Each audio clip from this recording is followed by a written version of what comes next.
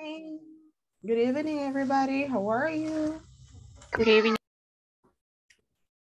Hi, how are you? Happy Wednesday. Feliz miércoles. How are you? ¿Cómo estuvo su día?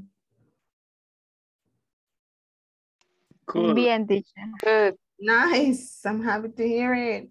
Veo que algunos están reportando que está lloviendo en su zona, así que it's understandable, se entiende. Si no pueden hablar muy fuerte o participar, let me know. Solo avisan y we're good, ¿ok? ¿Me confirma si ya ven la presentación, por favor? Yes. Yes. Yes. Thank you. One moment, please. Just a minute. Okay, so we will continue practicing the yes or no questions in present progressive, okay? What is the structure? Do you remember the structure? The one that we saw yesterday, la que veíamos ayer? Who wants to read it? ¿Quién quiere leerla? La estructura, veamos.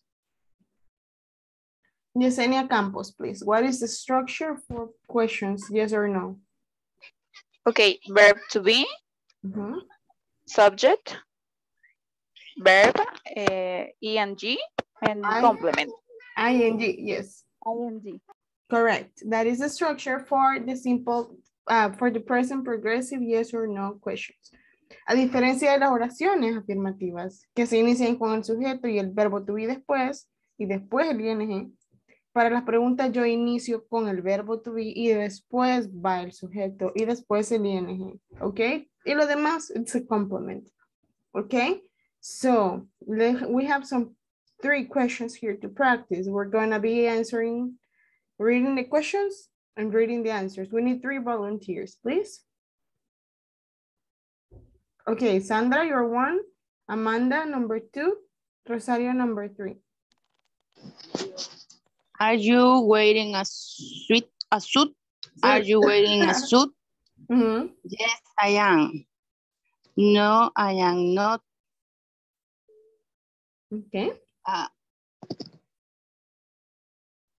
Number 2, please. Is she wearing book? Yes, she is. No, she is not. No, she isn't. All right, thank you. Number 3. Are they wearing glasses? Yes, they are. No, they are not. No, they aren't. Very good. Thank you. Okay, so here's what we're going to be doing. We're going to be practicing this, and I'm going to be asking you some questions, all right? We have some guiding examples here. Tenemos unos ejemplos acá before we move forward. So let's read them.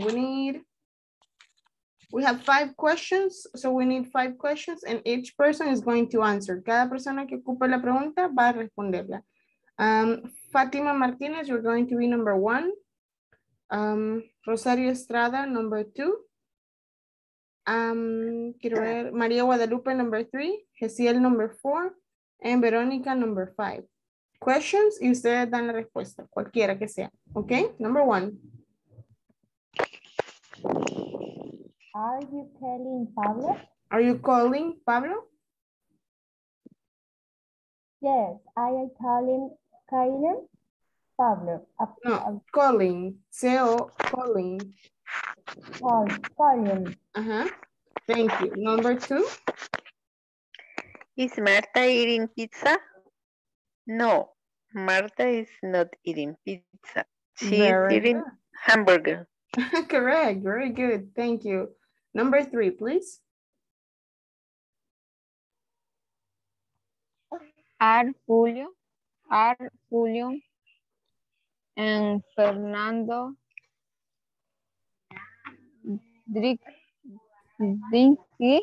Drinking soda? Drinking soda. ¿Y cuál es la respuesta?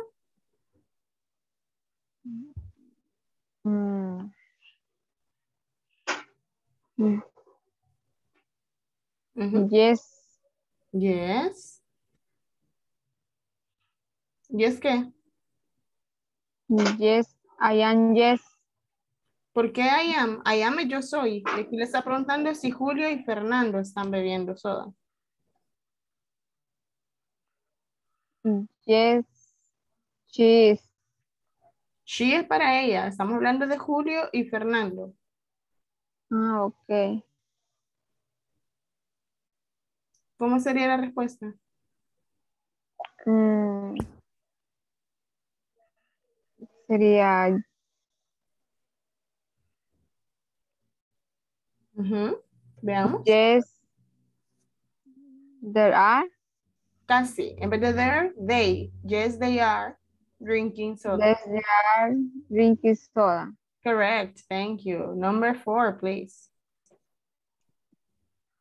Are we wearing uniform? Ujú. Yes, they are. Ahí dice we. Yes, we are. Correct. Yes. Number 5, please. Is David driving home? Ujú. Yes, David is driving home. All right, very good. Oh, yes, he is driving home. Cualquiera es aceptable. Very good, thank you. Okay, here's what we're going to do. We're going to create 2 questions of yes or no. Vamos a hacer 2 preguntas, las vamos a escribir, preguntas de sí o no. Tienen que ser en tiempo progresivo, ¿ok? No en simple present, no en pasado, no en futuro, es lo que estamos viendo ahorita. Present progressive. 2 preguntas de sí o no. Cada una de esas se las vamos a hacer a uno de nuestros compañeros o compañeras. ¿Cuál es la diferencia? La primera pregunta va a ser para él o ella. Y la segunda pregunta va a ser sobre tercera persona o plural. Por ejemplo, yo le puedo decir a Verónica, Verónica, are you listening to music? Y ella me va a contestar. Yes, I am. Yes, ahora queremos solo respuestas completas. Yes, I am listening to music, ¿verdad? Yes. Y la segunda pregunta ya no va a ser sobre ella, va a ser sobre alguien más. Por ejemplo, Verónica, is your child playing? ¿Está su niño jugando? Is your child playing?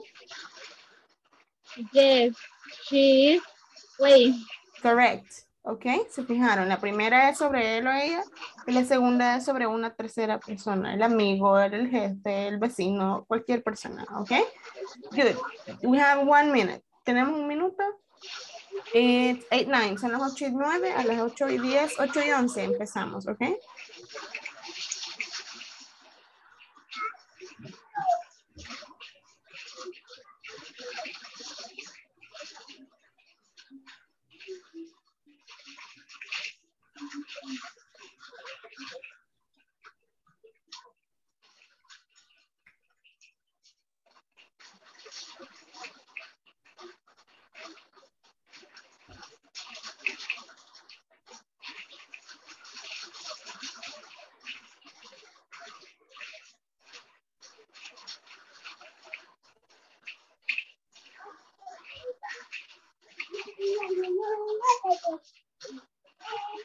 Are their mom cooking dinner? Mira qué color es este. Y hay 1 more naranja, minute, ¿eh? tenemos 1 minuto más. Before we start. Digo yo que.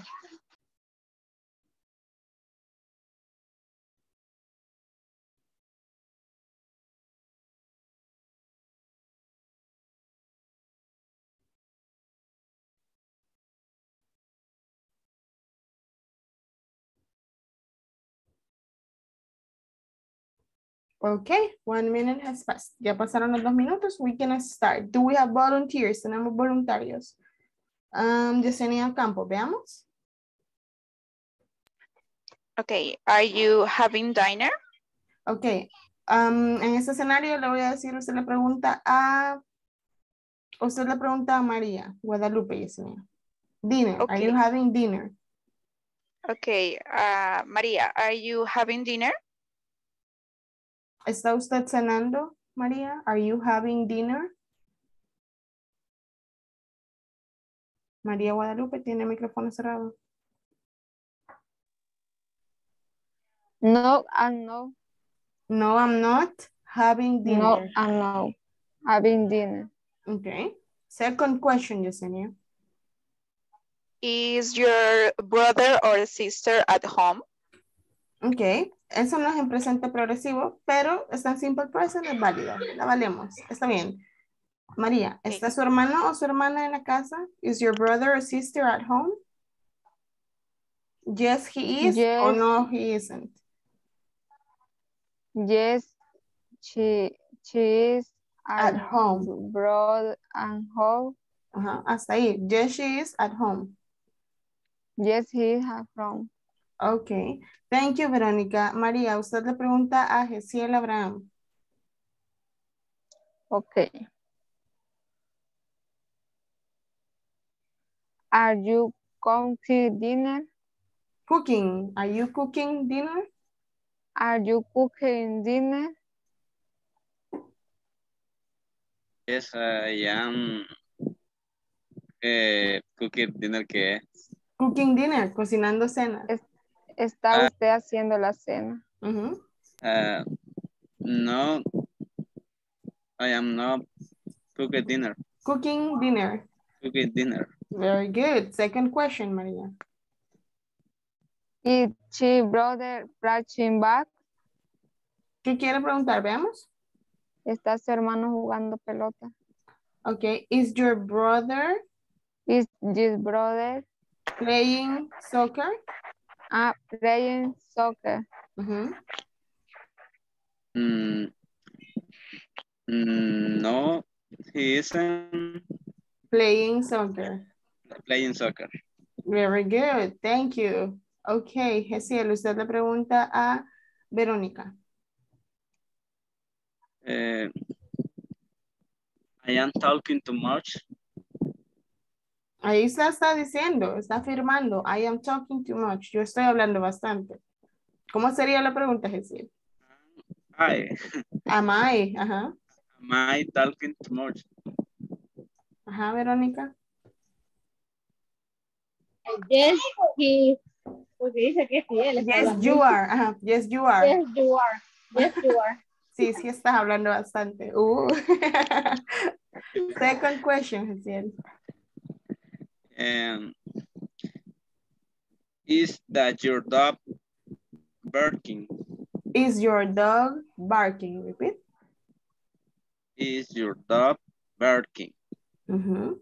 Ladrando, Verónica. Is your dog barking? No, it's not Barking. barking. All right, thank you. Verónica, usted le pregunta a David Martínez. Thank you, Gesiel. Are you watching television? Repeat, please. Are you watching television? No, I'm not. No, I'm not. No, I'm not watching television. Correct. Uh-huh. I am studying. I am studying. I am studying. Uh-huh. Okay. Are your mom cooking dinner? Are your mom or is your mom? Is your mom cooking dinner? Yes, she is cooking dinner now. Very good, thank you. David, usted le pregunta a Sandra Guadalupe. Okay, is your sister cooking? No, she isn't. ¿She isn't qué? No, she isn't cooking. Cooking, Yeah. correct. Uh-huh. Are they playing piano now? Okay, are they? Yes, they Are. Yes, they are playing piano right now. Okay, very good, thank you. Sandra, usted le pregunta a Amanda Guardado. Amanda, are you studying English right now? Studying. Studying. Mm-hmm. Are you studying English right now? Yes, I am studying English. Mm-hmm. Thank you. Second question, Sandra. Is your sister sleeping in the bedroom? Yes, he are sleeping. Pedro? He va con are o va con is, Amanda? He is, He is, ¿verdad? he is. Pero Sí. ella no le está preguntando por un masculino, le está preguntando por un femenino. Is your sister, su hermana, She's sleeping? sister. No tienen que repetir el sujeto. Ya dijo she. Yes, she is sleeping. Yes, she is sleeping. Ok, thank you. Amanda, usted le pregunta a Lidia del Carmen. Are you greeting María? ¿Qué le quiere preguntar? ¿Estás tú escribiéndole a María? Are you writing to Maria? Ujú. Repeat. Are you writing you María? Greeting María? No greeting, writing. Writing. Lidia? No, I am not writing María. Okay. Next, Amanda? Are you calling Calling. Carlos? Calling Carlos? I am not calling Carlos. Very good. Thank you, Amanda. Yes. Thank you, Lidia. Lidia, usted le va a preguntar veamos dónde están los volunteers. Permítame, Lidia, ya le vamos a dar con quién participar. Cuando estos jóvenes levanten la mano. Usted le pregunta a Rosario Estrada, Lidia. You like vegetables? Eso no es en presente progresivo.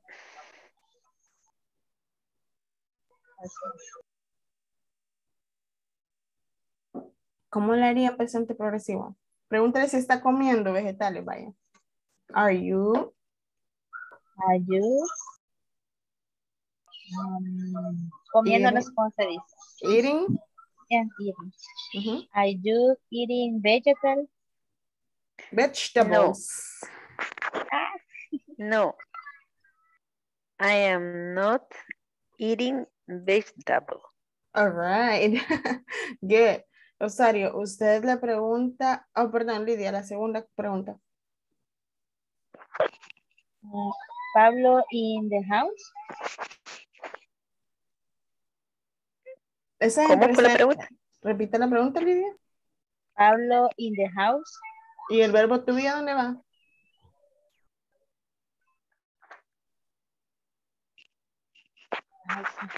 Está. Ajá, ¿dónde va el verbo to be?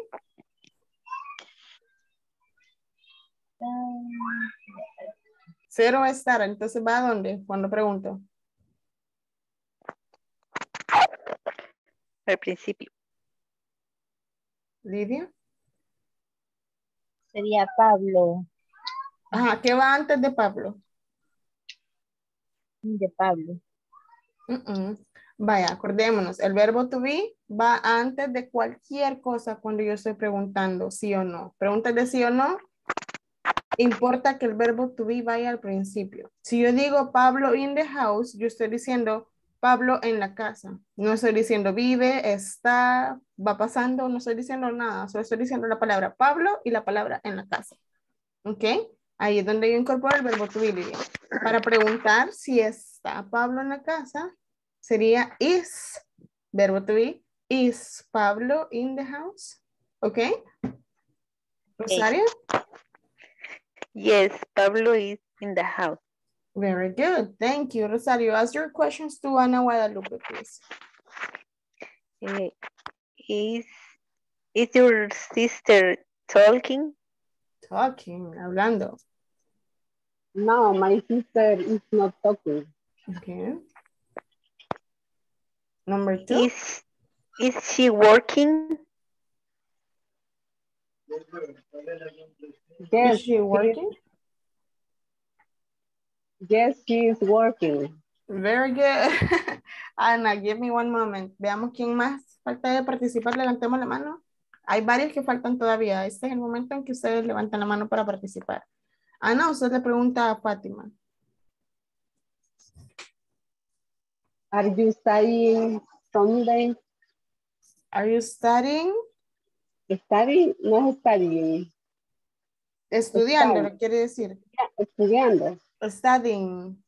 Studying Sunday. Está estudiando los domingos. Are you studying Sunday? No, quería decir algunos días.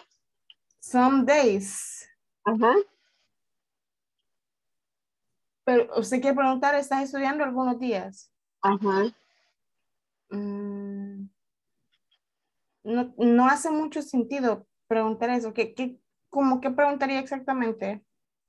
Que por ejemplo, si estoy estudiando inglés algunos días.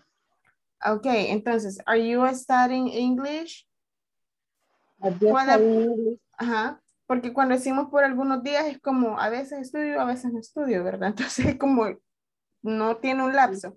Entonces la pregunta más importante sería, ¿estás estudiando inglés? Are you studying English? Ok. I am studying English.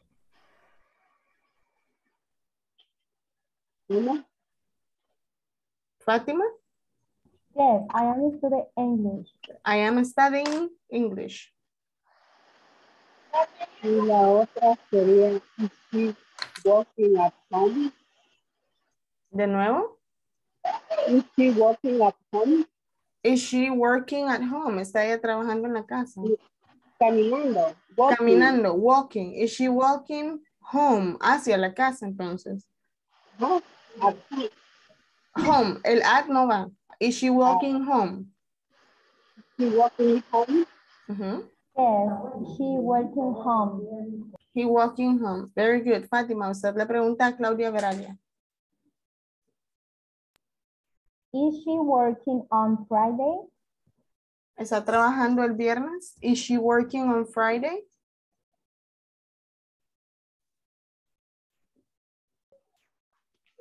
Not.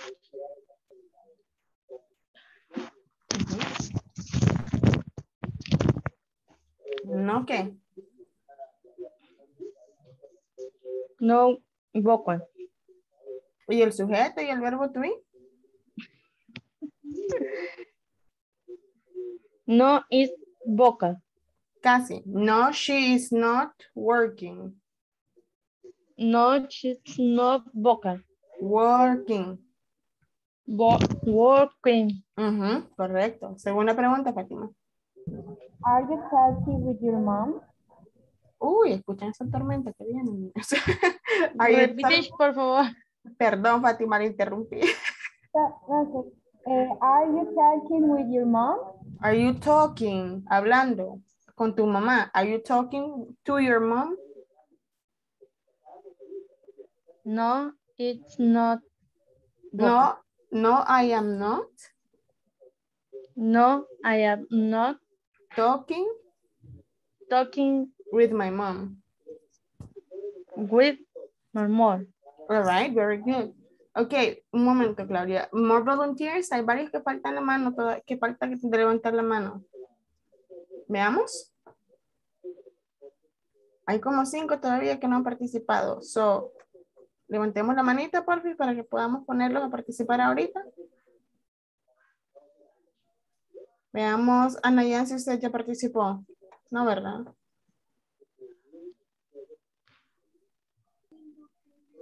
Ana Yancy. Sí, teacher. ¿Ya participó ahorita? No, teacher, no. Ok, thank you. Claudia le va a preguntar a usted ahorita, Ana Yancy. Veamos, Claudia. Are you studying English?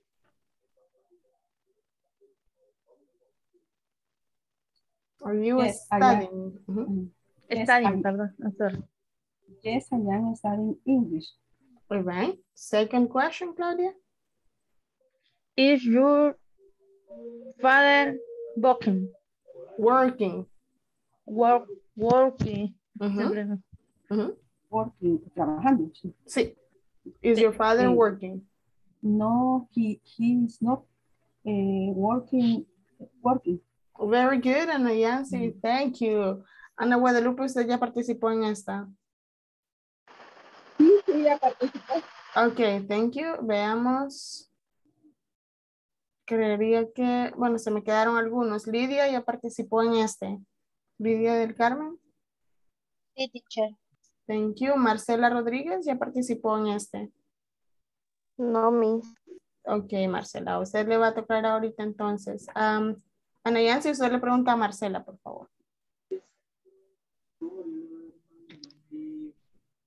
Um,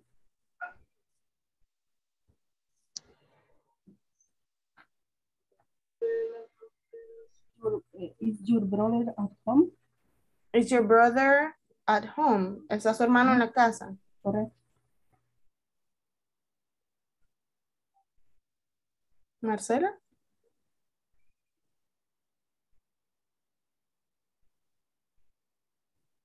Yes, my brother is home. At home. At home. Okay. Second question, Nancy? Is your mother watching television?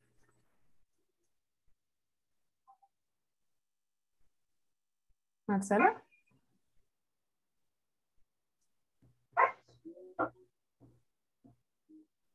Is your mother watching television, Marcela?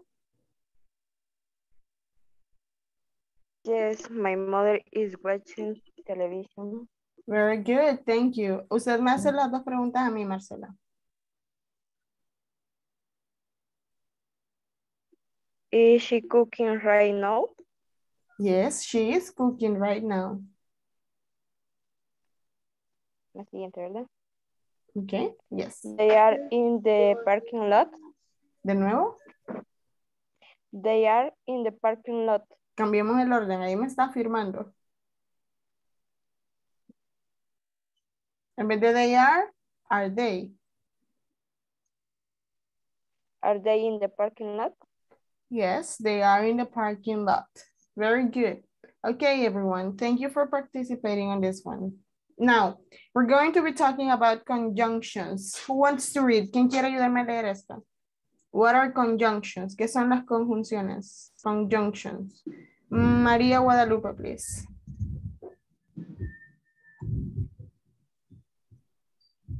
Dale un poquito más. What are conjunctions? Conjunctions. Conjunctions are words That link one word. That link. Vaya, vamos a hacer así, María. Yo voy a ir primero y usted me copia. Usted repite conmigo, ¿de acuerdo? Yo le voy a ayudar. Conjunctions.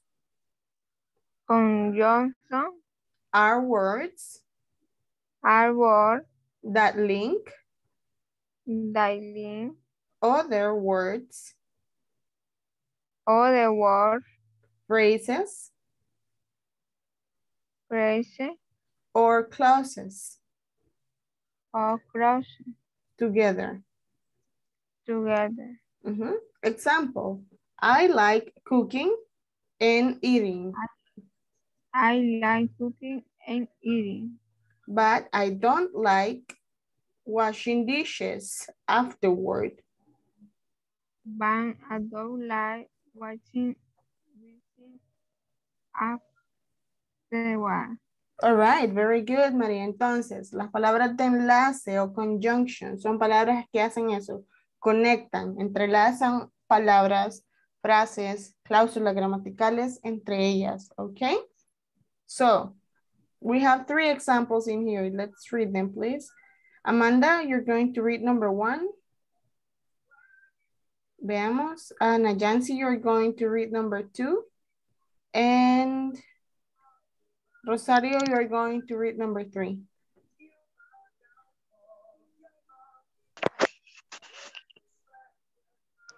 Okay, number 1, Amanda. I am drinking soda and I am eating pizza, but I am not watching TV. Ok, voy a repetirlo yo y usted me copia, Amanda. Veamos. I'm drinking soda. I drinking soda. And I'm eating pizza. And I'm eating pizza. But I'm not watching TV. But I'm not watching TV.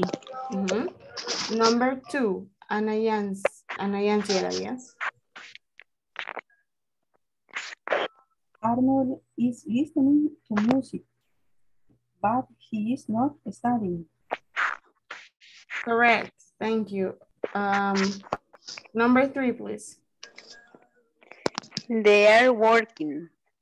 But they don't like their jobs. Very good. Okay. So, pronunciación de los verbos. Drinking, bebiendo. Eating, no eating, no, nada más. Eating, all right? Eating, comiendo, okay? And then watching TV, viendo tele. Okay? So, si se fijan, acá tenemos 3 ideas en una sola oración enlazada. Miren, estoy bebiendo soda. I'm drinking soda. Y, aquí está la palabra enlace, y I am eating pizza. Y estoy comiendo pizza.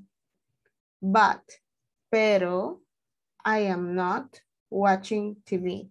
Pero no estoy viendo tele. ¿Ok? Siguiente oración. Tenemos el mismo escenario, solo que con el but, con el pero. Arnold is listening to music. Arnold está escuchando música. But, pero, he is not studying. Pero no está estudiando. Si se fijan, tenemos enlaces. Y la número 3, they are working. Ellos están trabajando. But, otra vez el enlace, pero, ellos están trabajando, pero no les gusta su trabajo. No les gusta su trabajo. ¿Ok? Do we have questions right now? ¿Tienen preguntas de cómo se ocupa el enlace, dónde se pone? No. Todo perfecto, claro, cómo usarlo. Y el enlace siempre va a ser but. Puede ser but o puede ser and. Esos dos nada más. Ahorita sí. Existen más. Por ejemplo, hay uno que ustedes pueden usar. Les voy a dar este extra nada más en el chat. While. Mientras. Mientras. Y ese lo pueden usar cuando ustedes están haciendo más de una actividad al mismo tiempo. Por ejemplo, I am teaching and I am drinking juice. Estoy enseñando y estoy bebiendo. ¿Ok? Pero puedo usar ese otro, while, mientras. Yo puedo decir, I am drinking juice, estoy bebiendo jugo. I am drinking juice while I am teaching. Estoy bebiendo jugo mientras estoy enseñando. ¿Ok? Ok. Así que pueden usar ese Thank otro. you. Si ustedes tienen otro, pueden usarlo siempre y cuando sea correcto en el orden de la gramática que les voy mostrando. ¿Ok? Thank you. Thank you. Good. So here are the instructions. We're going to work individually. You're going to create 2 sentences. 2 oraciones en las que ocupen presente progresivo, pero que al mismo tiempo estén usando conjunctions. Así como estas oraciones que acabamos de ver acá. Estas. I'm drinking soda and I am eating pizza. But I am not watching TV. Todas esas son una sola oración. Me van a hacer 2 así. ¿Ok? ¿Tiene preguntas, María? Veo que tiene la mano arriba. No, teacher, ahí se queda la manita. Ah, ok. All right, so you have 2 minutes right now. Tienen 2 minutos ahorita. Les voy a dejar esta imagen para que puedan tomarla como referencia para enlazar las oraciones. Ya no voy a aceptar que me digan una oración. I am watching TV. Esa ya no es aceptable. Tiene que ser por lo menos algo así como I am watching TV and I am paying attention in the class, but I am not cooking. O cualquier ejemplo, ¿verdad? Oraciones compuestas les llamamos cuando ya llevan más de una idea enlazada. Yesenia, do you have questions? Yes. Okay. The first, my son is playing a lot, but he is not watching TV. And second, I'm listening to Korean music and I'm a student. Leamos la segunda de nuevo, Yesenia, por favor. I'm listening to Korean music and I'm a student. ¿Qué pasa con ese primer verbo? I am listening. Escuchando. ¿Qué falta ahí?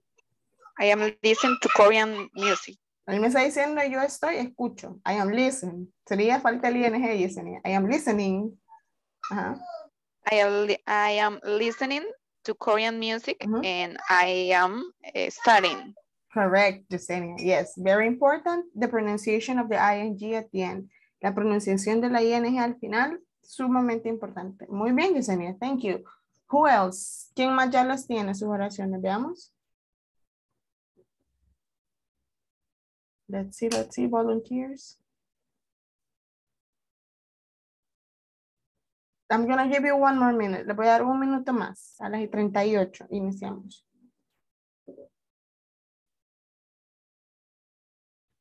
Also, I want to apologize. Me quiero disculpar si me ven bebiendo jugo. Es porque me sacaron las cordales y lo heladito me ayuda para seguir hablando. Así que, please understand me. Okay. Lidia del Carmen, you're ready, please. I am speaking English, Mm-hmm. but I am not Eating.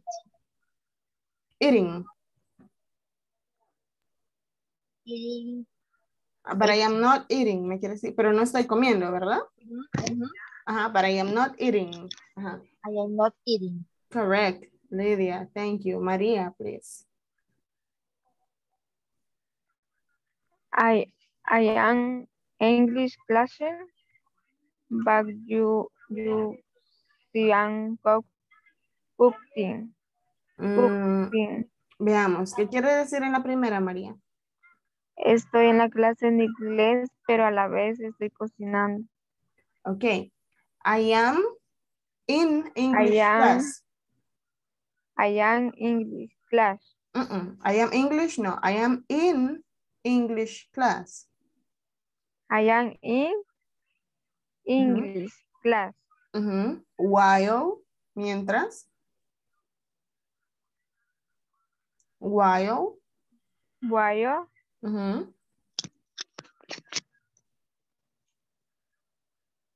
Digo lo que sigue. Exacto. You sit and cooking. While you are cooking, mientras tú estás cocinando, ¿verdad? Sí. María. Pero a la vez estoy cocinando. Ok, pero a la vez no, lo que pasa es que la siguiente oración usted está poniendo he, entonces a mí me da a entender que está hablando de una tercera persona, él. Ok. Entonces, si las dos son sobre usted, María, usted va a decir, I am in English class while I am cooking. Repeat. I am in English class. While I am cooking. Correct. Vaya, tenemos que repasar esa estructura, María, por favor, para que podamos manejarla. Fátima, please. Okay. The first sentence. I am taking my mom to the hotel. Okay. The second sería, you are reading the book, but I am eating my ice cream. Very good. Good sentences. Sophia, please. I am sleeping in the class, but I can't sleep because I is studying. Si lo repite, Sofía, porque se le cortó.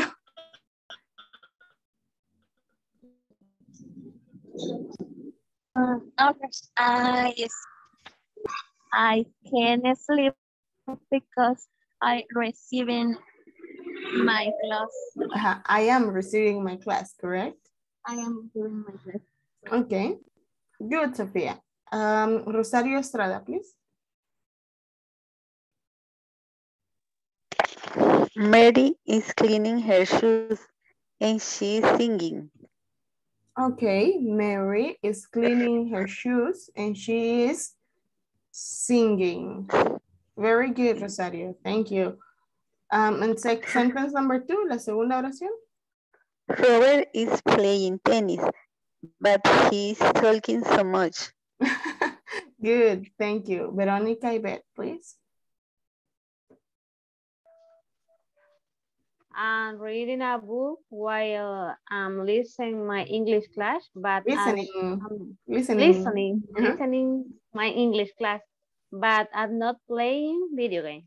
Very good. Thank you. And the next sentence, Veronica? No hice la segunda. Ay, Don't worry. Estaba larga, no se preocupe. Está válida, porque fue larga. Fue de 3 ideas en una. Así que estamos bien, Verónica. Thank you. Okay. Sandra Guadalupe, please. I am listening music and I studying, but I'm not eating. But I am not eating. But I am not eating. Okay, thank you. Importante, creo que eso no se los había dicho. Acá lo pueden ver esa expresión. El verbo listen to, escuchar. Siempre listening va a ir acompañado de to y después lo que se está escuchando. I am listening to music. To music. Siempre va a ir listen to, es el verbo completo, escuchar. Porque es como ponerle atención a, con el oído, ¿verdad? Thank you. And then we have, veamos. The second? Yes, please. Okay. Joseph is listening to music while he is working on the computer. Very good. Veo que ya varios incorporaron el otro conector, el otro enlace, while, mientras. Very good. David Martínez, please. My mother is eating, but she isn't drinking her coffee. Okay. Very good, David. Second? My children are walking in the park, but they are not wearing their sneakers. Very good. Good sentences, David. And Ayansi, please. I am studying English and I am writing. Very good. Thank you. Es la misma. But I am not speaking with my brother. Muy bien. Pero no le estoy hablando de hermano. Very good. Ok. Les quería comentar, hay otro escenario en el que ustedes ocupan present progressive. Les dije ayer y anteayer que present progressive lo utilizamos para hablar de cosas que están sucediendo en este momento en el que estamos hablando, ¿verdad? Hay otro escenario extra. Por ejemplo, cuando queremos hablar en futuro cercano, ok, en futuro cercano, y queremos mencionar cosas que siempre pasan, entonces sabemos que van a volver a pasar. Por ejemplo, yo entro a trabajar a las 6 de la mañana, todos los días. Entonces, yo puedo ocupar presente progresivo para decir que mañana, que futuro, que mañana yo voy a entrar a trabajar a las 6 de la mañana. Y puedo decirlo usando presente progresivo. ¿Por qué? Porque ese hecho pasa siempre. Yo siempre entro a esa hora. Entonces, no es que estoy prediciendo el futuro o adivinando el futuro, no. Así es. Entonces, yo sé que así va a ser mañana también. Entonces, yo les puedo decir en presente progresivo. Tomorrow, I am working at 6 a.m. O I am working at 6 a.m. tomorrow. El tomorrow puede ir antes o después. Pero si se fijan, estoy haciendo oraciones afirmativas para referirme a un futuro cercano. ¿Cuál es la única excepción? Que sean cosas que ya están fijas, que pasan siempre y por ende van a pasar en futuro cercano. ¿Ok? ¿Quién quiere hacer una oración en presente progresivo para hablar sobre futuro cercano? Veamos. Sandra Guadalupe, veo que tiene la mano arriba. Veamos. I am tomorrow. No. No. Tomorrow va al principio o va al final, pero no puede ir en medio de la I am. Okay. Tomorrow I going. Tomorrow I am going. Tomorrow I am going. I work. And it's 7 a.m. Okay. Tomorrow I am going to work at 7 a.m. Mañana voy a trabajar a las 7 a.m., ¿verdad? Okay. Okay, Sandra, thank you. David Martinez, please. Tomorrow I'm studying English at night. ¿De nuevo, David? Tomorrow I'm studying English at night. Studying English at night. Correct, exactly, baby. Eso sí o sí va a pasar. Good. Veronica, please. Tomorrow I am cooking at 5 o'clock a.m. Very good, thank you. Okay, who else wants to try? ¿Quién más quiere intentar hacer oraciones en futuro cercano con presente progresivo? Veamos. No se queden con las ganas de hacerlo o con intentar o con la duda si lo podría hacer, ¿verdad? Todos tenemos algo que es fijo todos los días, ¿ok? Por ejemplo, I am eating eggs tomorrow for breakfast. Todos los días de mi vida desayuno huevitos. Así que yo sé que mañana I am eating eggs for breakfast. Ok, Ana Yancy Martínez. Tomorrow I am lunch. I am have lunch. Having lunch at noon.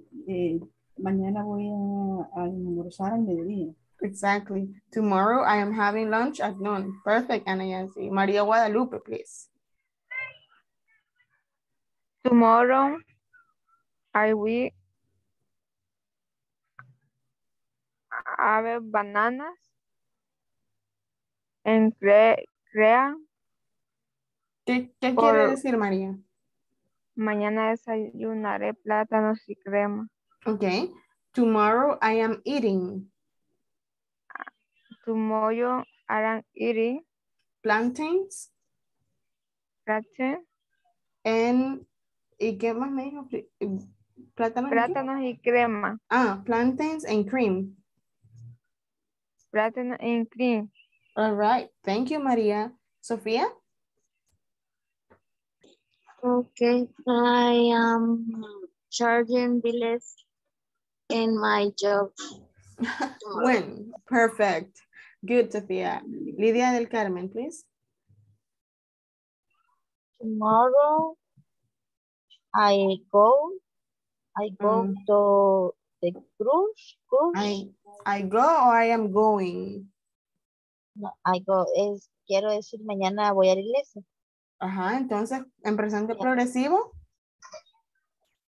sería tomorrow. I go. I am going. I am going. The cruise. To church. To church. Very good, Lydia. Amanda Guardado, please.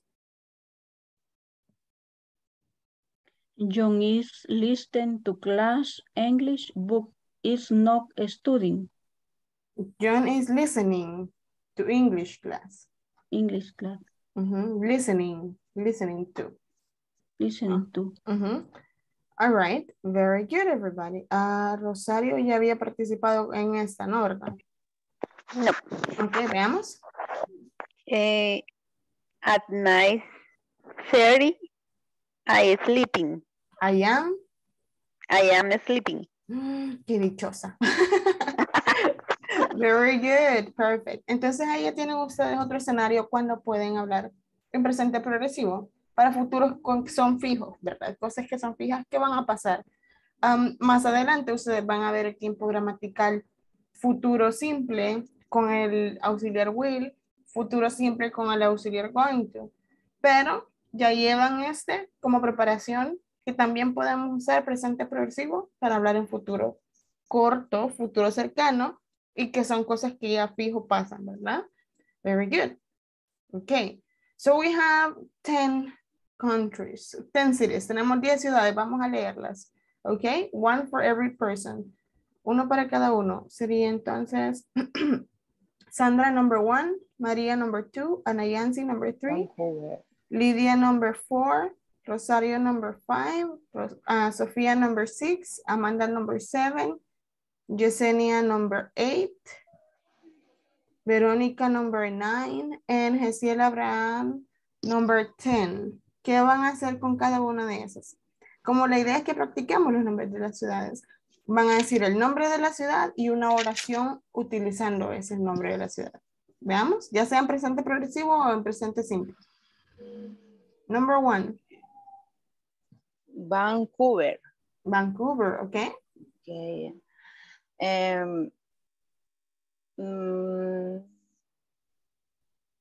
My grandmother lives in Vancouver. Perfect. Exacto, así. Number 2.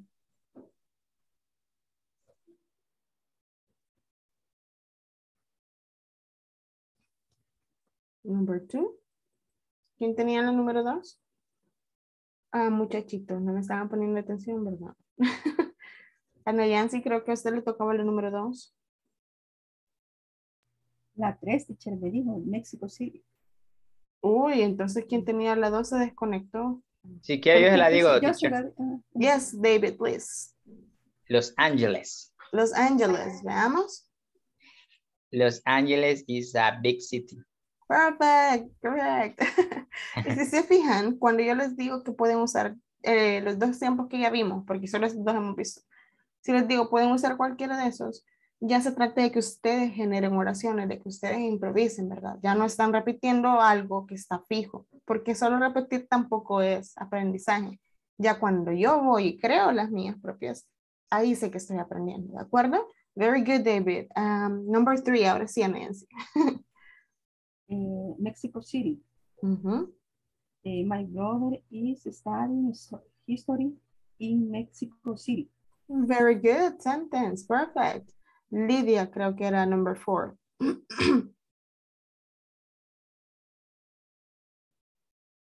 Lima. I want to snow Lima. ¿Usted quiere? Conocer Lima. To know. I want to know. To know Lima. Very good. Thank you. Number 5, please. Montreal. Montreal is a beautiful city. Very good. Thank you. Number 6. New York City. New York City.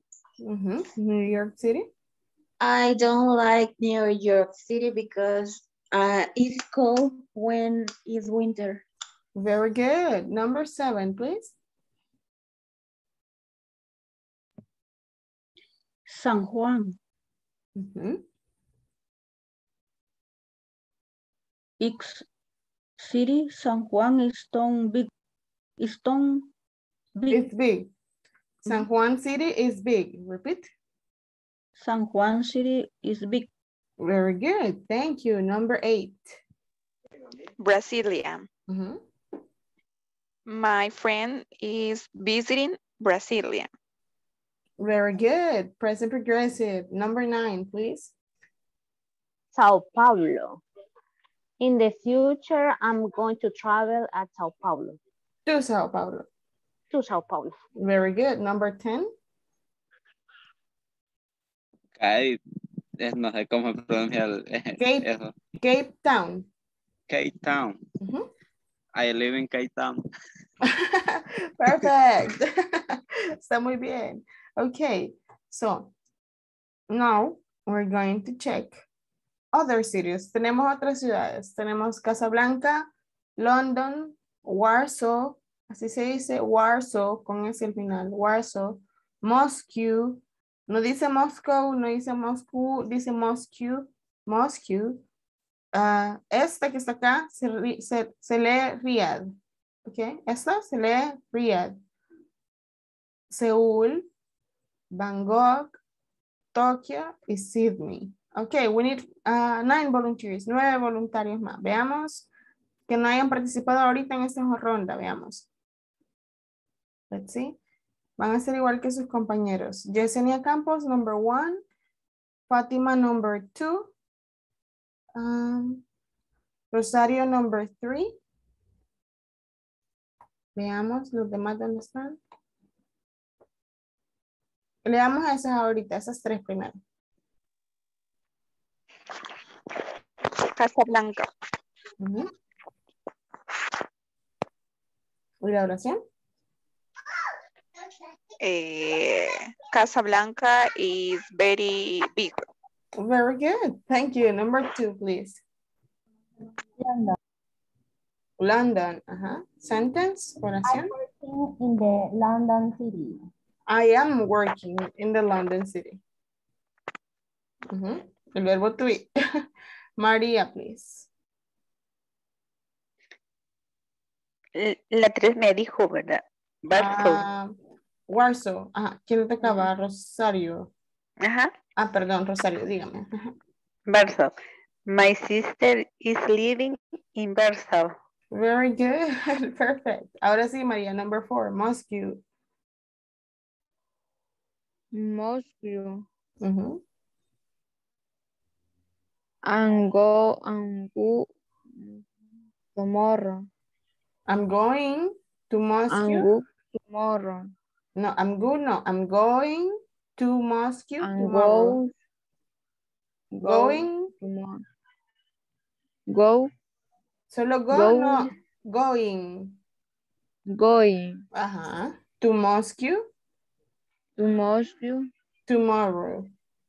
Tomorrow. All right, very good. Tenemos tiempo para un participante más, veamos. 1 o 2 todavía. Tenemos 2, 4, 5 different ones. ¿Alguien que sienta que no ha participado bastante esta noche? We can do it again. Veamos. Sofía, please.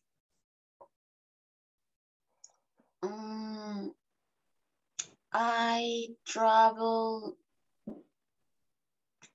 to Riyadh.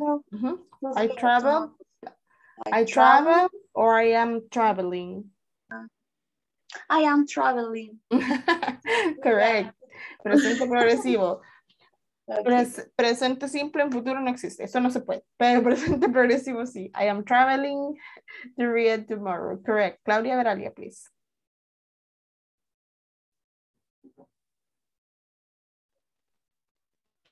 Sería la 9, ¿verdad? No, sería la 6. Seúl. Seúl. ¿Por qué me está diciendo I? Es I. Ay, perdón.